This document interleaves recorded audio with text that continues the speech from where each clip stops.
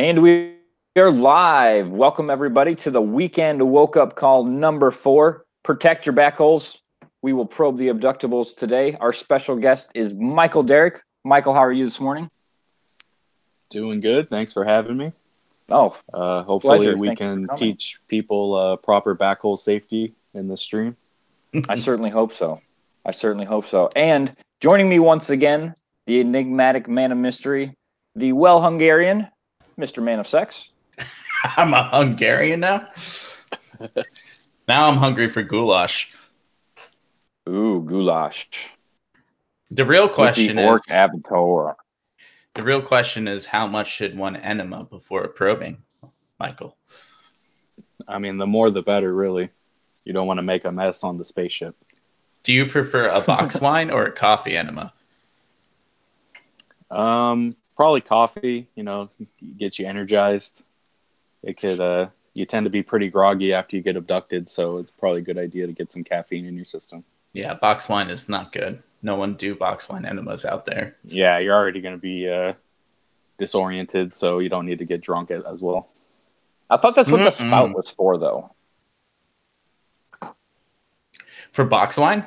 Yeah, is that not why they put the spout on it? No, that's a bidet, you're thinking.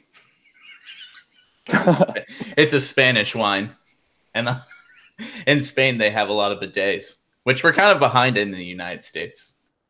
But and again, any bathroom that has a sink is a bidet in my eyes. Remind me never to use the sink while I'm at your house. Yeah, I don't think there's enough water pressure to pull that off. You got to put your thumb underneath the spout. You know how you do with the garden hose. Yeah, well, you know those Tasmanian devil ones that they put in the sink and it turns into a water fountain? Yes. It's one of those. I got one of those on there. That's awesome. And they're like, "Oh, do you have kids?" I'm like, "No."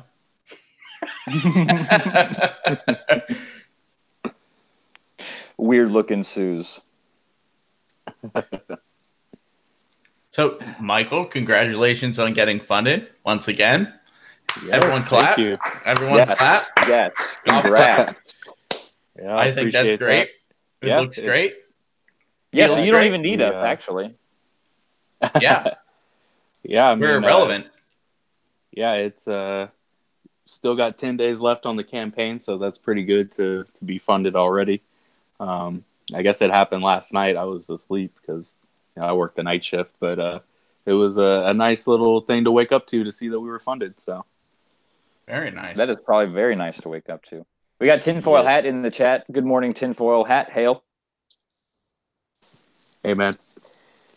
Yeah, he's a Tinfoil Hat. He's been very supportive of the campaign, so shout out to him. Yeah, he's been pushing it pretty well as well. Nick's a super fan. I mean, he's awesome. I'm pretty sure he's been here every stream so far that we've had. I was sharing the link out. He's awesome. Good to have you around, bud. Nice. Good man. I've made a few memes for it as well. I made the which ones did I make for you? I made some quick ones. The Shia LaBeouf meme. Oh yeah. Yeah, and then that kid dancing around. Yes. Not related. Those are good. Yeah, those were entertaining. So you want to go over the book? Yeah, sure. Yeah, so in case you aren't aware, The Abductables is a 52-page sci-fi action comedy about what happens when aliens abduct Arnold Schwarzenegger from Commando, essentially. Not literally for legal reasons, but, he's basically, our main character is basically just the amalgamation of every great 80s action hero who's probably on steroids and probably has some roid rage in him. And, obviously he's not too happy to wake up on the ship and see that he's about to be probed by little gray aliens. So a lot of much deserved violence ensues, and he proceeds to kill everything on the ship in spectacular fashion. So now this is a cover, correct? Yes, that is the cover. We did have a version of it with a logo, but since we're tweaking the logo now, I took it off, and it's just the cover art without anything on it. But we're gonna have all that dead space at the top where the flying saucer. That's where the logo is gonna go, and we'll probably have a pretty clever tagline on there as well. So, but yeah, that's the book's in grayscale, but the cover is in full color, as colored by the great Canales. So yeah, he did an awesome job coloring that too. Did he do this with an airbrush? Yeah, digitally, digital airbrush. Yeah, he's great at coloring his own work. Who would have known? It's great because it reminds me of like van art, kind of the way it's airbrushed. Oh man, that would look nice on a van. Or like laser tag. No kidding. Yeah. I was like so big the laser tag in the early aughts in the 90s. You'd have something like this right on the wall. The early aughts? How old are you, dude? Aughts. The aughts? Like my grandma used to say that, but I mean, she was talking about like the 1900s. The 2000s are the aughts. The oddies. You know, with frosted tips. Young or old? That's what I'm trying to figure out. Yeah. Yeah, I think your grandma's young, man. The aughts are the 2000s, my dude. Pretty sure she was referring to like 1904 when she was talking about the aughts. Yeah, well, it's the second aughts, you know, with frosted tips. That's what's going to be cool about next year is we're going to be living in the roaring 20s again. Yeah, you're right. Hey, that's true. Yeah, isn't that weird? Like, and the prohibition this time is memes. Exactly. Yeah, it's the 10s. No one says that, but it'll be cool to say, hey, we live in the 20s. Are the thoughts the flapper girls? Yeah. Yeah, totally are. That's the equivalent of the flappers. So yeah, we definitely don't have enough. You said the '80s action movies, those big buff stars. Like we just don't have those really anymore. You got John Cena out there. He's probably you're probably the big one in Hollywood right now. You know, started in wrestling, but really he's out there making movies. The Rock, Dwayne Johnson, he's kind of followed suit as well. But we just don't have enough. There's not enough Dolph Lundgrens and Arnolds out there just being big, huge, manly men. Yeah, unfortunately not. I think on the rare occasion that a big muscular guy does come around, he's more likely to go to WWE than Hollywood these days. Yeah. And then all those probably because it's more fun. Yeah. And plus, I mean, what roles would they play? They don't make those kinds of movies anymore with the big action heroes. So, I mean, if they want to make a living, they're better off being a wrestler. And I mean, everything's just so soy. Yeah, exactly. I mean, look at the new. Go ahead. The new He-Man. Yeah, that is exactly what I was going to say. The new He-Man. God. Oh my god. Yeah, exactly. I think the new He-Man comes with a Tampax pad. Now, this is one of my favorite parts of the strip right here, where he's just popping the alien's head. That's still one of my favorite. That's great. That one, thanks. That one always gets a good reaction. Yeah. That's fantastic. It's all hilarious. Yeah, so is this a one shot, or is this going to be an ongoing, or are you doing multiple volumes? It is a one shot. The whole story is all contained in the book. It has a definitive ending, so you don't have to worry about it being a to be continued kind of scenario. But that being said, I do have a pretty awesome idea for a sequel if there is a demand for it. So we'll see what people think. But yeah, I definitely have a really awesome sequel in mind. And nice. The Abductables. Oh, sorry. No, go ahead. And the Abductables are also doing a season pass with DLC. You can send the money right to Mike. Oh God! Don't give the comic industry any ideas. I already had that thought. Actually, it didn't work. Like, hey, I've got 12 issues that I'm going to provide for you. You give me all the money now, and then I'll ship your books when they're done. Maybe. No, I'll do it. I will. It just might take me a couple years.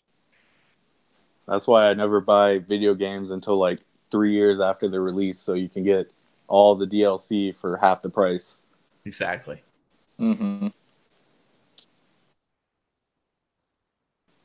I think the Abductables would make a great video game. Yeah, definitely. I think so too. I know you guys were on with Jean-Luc, and he's big on the IPs, and he was very adamant about this possibly becoming the first CG IP. Yeah, if the Abductables ever becomes a movie, you can thank Jean-Luc for that, because he's got the Hollywood hookups, and like you said, he's very adamant about possibly pitching that to some people. So, I mean, that's I would definitely need his help to pull that off. So, yeah, that would be awesome if that did happen. Well, oh, go ahead.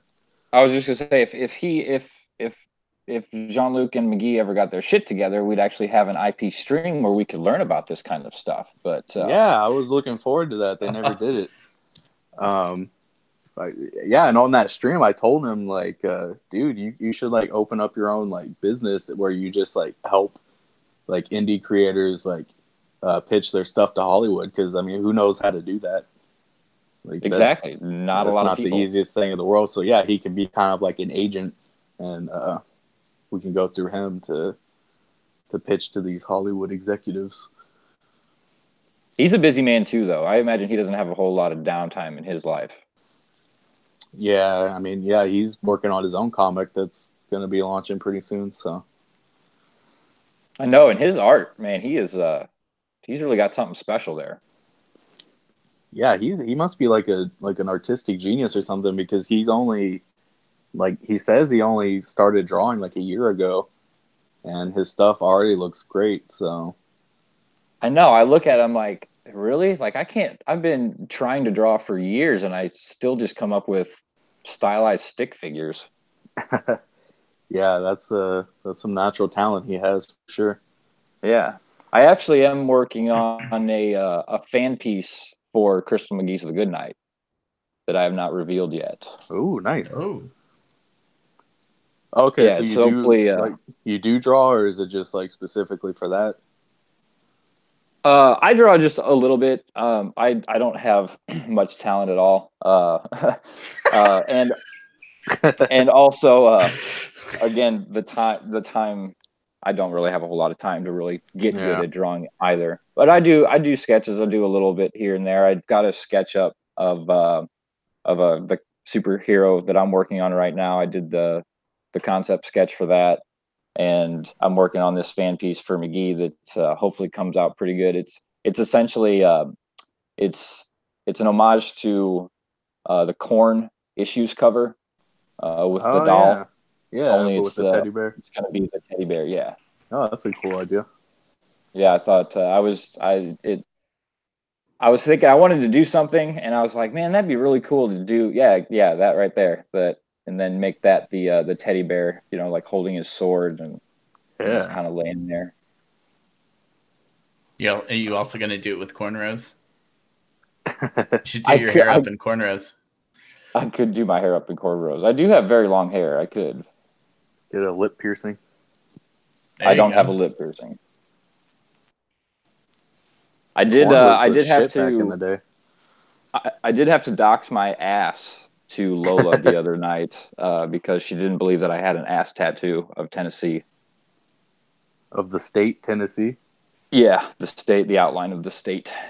That's some state pride right there. Wow. I'm from Illinois. And you got a tattoo of Tennessee. So you lost a bet. Okay. Yeah. This was the main event for today's show, believe it or not. I don't know how we got off on. Oh yeah, we started talking about PETA and cow's milk, and then we got off on vegan and all kinds of other stuff. I downvoted the video because of PETA. Why did they do that? I mean, it's all related. Like aliens, they have some kind of weird obsession with cows, with the cattle mutilations, and who knows what that's all about. And then, what are the little gray aliens if not highly evolved soy boys? And then, of course, you have the toxically masculine male killing them all in space. So it ties together. They abduct the action hero and they abduct the cows and probe them. I'm still waiting for that secret Bulge collection version that was meant to be made for me. The Bulge edition. That's going to be the deluxe copy. It's the deluxe. Everything is then airbrushed like this, and then the bulges are more emphatic. Yeah, that's probably the biggest criticism Roe gave me, was that the bulges weren't nearly big enough. So he likes a big bulge. He's a bulge man. Yeah, we're gonna have to go back in and edit that and add some more meat for him. Make it bulgier. Bulgier. It looks like a great book. I think. So you want to go ahead and a fantastic video game. Oh, go ahead. Too. Yeah. What do you want to go ahead and do? Dude, I was just gonna say, Michael wants to go ahead and do his pitch. Yeah, let's do his pitch. Sell it to us, baby. Are you gonna read it, or do you want me to just pitch it now? I'm not pitching your shit. Yeah, pitch it. Pitch it, bitch. I'm just trying to think. Is that like how can that be reinterpreted? Pitching as catching. Oh God. Well, yeah. So the Abductables. It's a sci-fi action comedy. Written by me with art by the great Ibai Canales of Ironsight's fame. You may have heard of him. It's about a big, muscular dude who gets abducted by aliens and wakes up on the probing table and proceeds to kill everything that moves. And we go from there. That's just the beginning of the book. There's plenty of twists and turns along the way.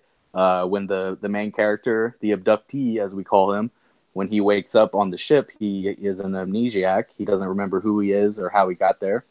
So once he does regain his memories, that's the story takes a bit of a turn, and it's a nice little twist there that I don't want to give away. So yeah, if that sounds like a cool concept to you, I think you should definitely check it out.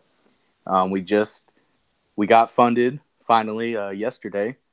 Last night, so we are fully funded, so the book is guaranteed to be in your hands. So but we still need help, and we still have about 9 days left in the campaign. So if the book sounds like something you're interested in, please back the book, order your copy, and let's make it happen. Maybe we can get some stretch goals going on here. Stretch. That's actually what I no was pun intended. Really glad you just brought that up.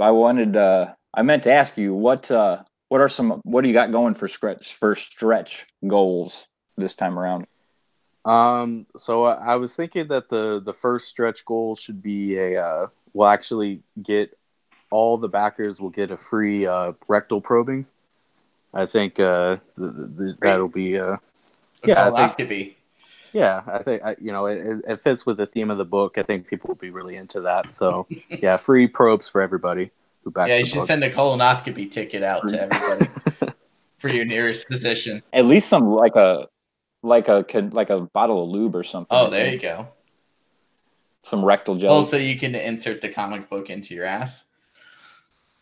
Yes, yeah, that's what the second copy is for. $25 tier. Yeah, I mean, if you roll it up, it is kind of phallic in a way, so that could work.